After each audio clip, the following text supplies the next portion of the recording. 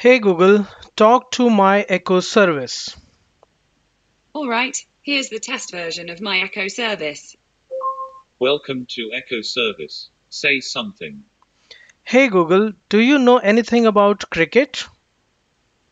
Hey Google, do you know anything about cricket? No, I'm asking you, do you know anything about cricket? No, I'm asking you, do you know anything about cricket? No, you don't repeat me. Just tell me whether you know anything about cricket or not. No, you don't repeat me, just tell me whether you know anything about cricket or not. Stop. So this is what we are going to do in this tutorial. We are going to make a chatbot, or you can say a Google action, using DialogFlow, NodeJS, and using the Node.js as a webhook. So let's see how to do that. So let's first of all have a look at the Node.js service that we are going to consume in our application. So on GitHub, you can find this example where I have created a very small Node.js application which we will deploy at Heroku to consume into our chatbot. Okay, let's see what do we have here. So it's a very simple step-by-step demonstration of implementing an Echo service using Webhook. And in this example, you can learn how to write an API in Node.js and then how to integrate your Node.js with DialogFlow, which earlier was known as API.AI as Webhook. So you will be more interested in index.js file only. In this file, we are creating a server using Express, and then we have created one service, Echo, which is receiving some information from our chatbot, and then its job is to return the same information back to the chatbot. So we will have a look at this in a while. Let's go back to the README file and see what do we need to do with this. So we have to deploy this application to Heroku. So here you will find this link to deploy to Heroku. So if you click it, it will open the Heroku portal for you. So let's see how to host a new application. So go to the home page and select the name of your repo. Go back to Heroku and select this option, new. Create new app. So what should be the name of the app? Okay, say Echo Service new. Okay, Echo Service new. Echo Service new is available. Okay, let's create the app. Now we need to connect it with the GitHub. Select the GitHub option from this link and paste the repo name over here and then click the search button. Okay, here we are. We should click this connect button and it is connected to our Git repo now. Okay, now what do we need to do? We need to deploy this branch. So click this button, deploy branch, and we want to deploy it from the master branch. Okay, let's do that. Deploy branch. Okay, it should take only a couple of seconds. Yes, done. So if you want to view it, just click this view button. It will open your app into a new window. So for the time being, we do not have anything running directly from this server. So it is saying cannot get. So that's fine, absolutely fine. So we can test whether our service is running fine or not.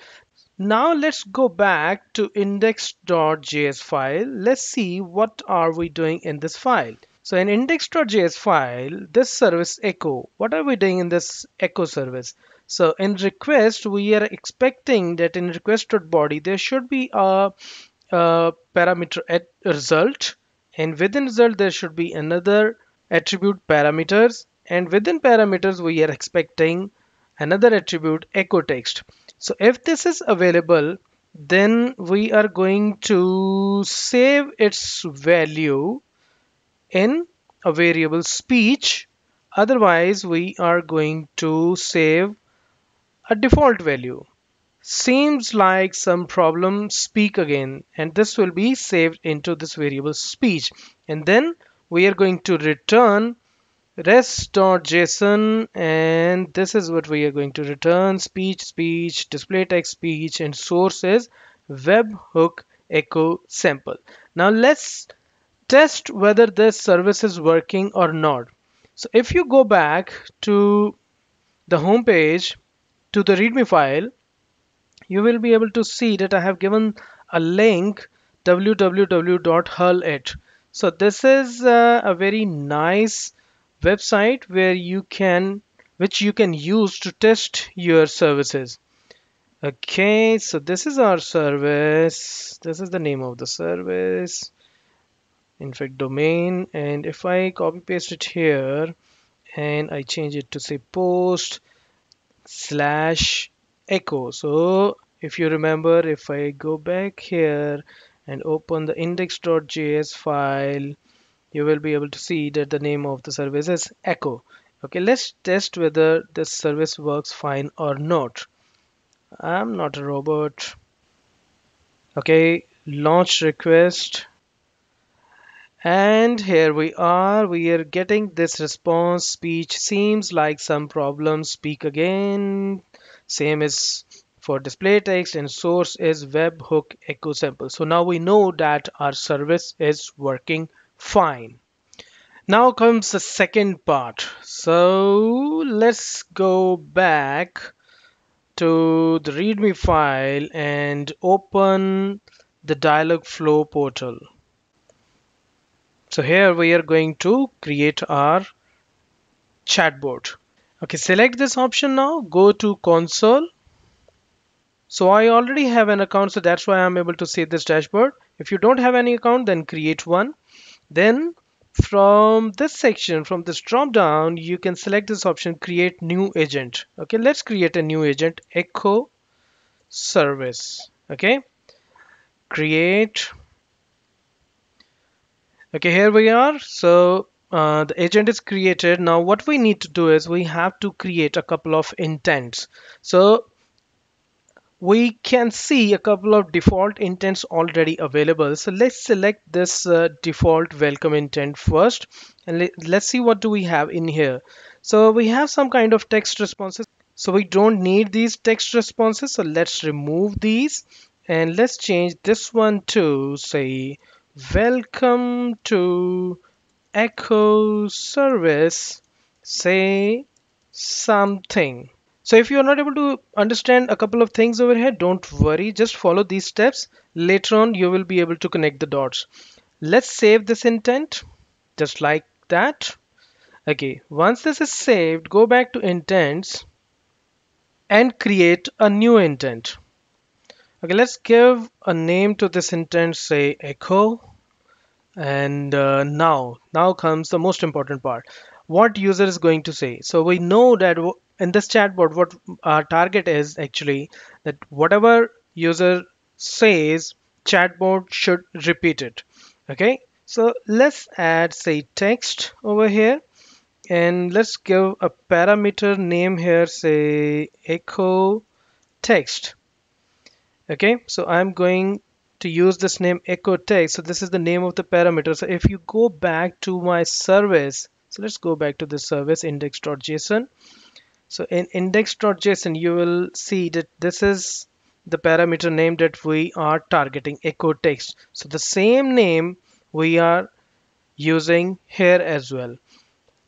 Entity. Now this is very important. So entity, if I write say @sys dot, so you will be able to see so many different types of entities. So it depends whether you want to target a date, you want to target time, you want to target geo capital, you want to target color.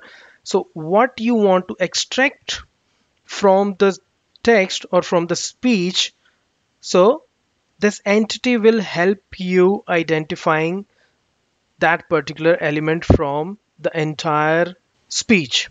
So it has a very smart engine which actually does this job for you. So all you have to do is you have to mention what you want to extract from the input. So we want to extract all of it. So there is an option @sys.any. So @sys.any means whatever user is saying, I just want to consume it as is. Now, if you go back and double tap over text, then you will be able to see that what different type of entities are available that we can actually integrate with this text. So this is what we want to do. We want to actually associate it with sys.any echo text. Okay, let's select this option. So you will be able to see something like this. Fine, let's save it. Let's save it. After you save it, let's try to integrate the webhook now. To integrate the webhook, go to this fulfillment section, and in fulfillment section, enable webhook, and here you have to actually paste the URL of your service, and we know the URL of our service is this, right? Control C. Let's go back over here and let's put it here. Fine. And let's save it. Okay, it's done. Now let's go back to our intent. Let's open this echo intent and let's try to type something, say hi, and press enter. Okay, it says not available. Okay, let's see what do we have in show.json. So we can see that we sent result parameters echo text as hi. So we are sending the right parameters, but we have received nothing. Why? So the reason is that we do need to click this fulfillment section and check this use webhook. Once this is done, click save and then try to test it again. Hi and then enter.